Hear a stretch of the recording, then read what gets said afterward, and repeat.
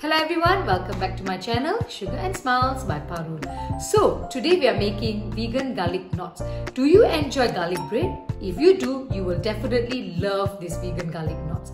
In this recipe, I have used a combination of all-purpose flour for its fluffiness and also whole wheat flour for its nuttiness.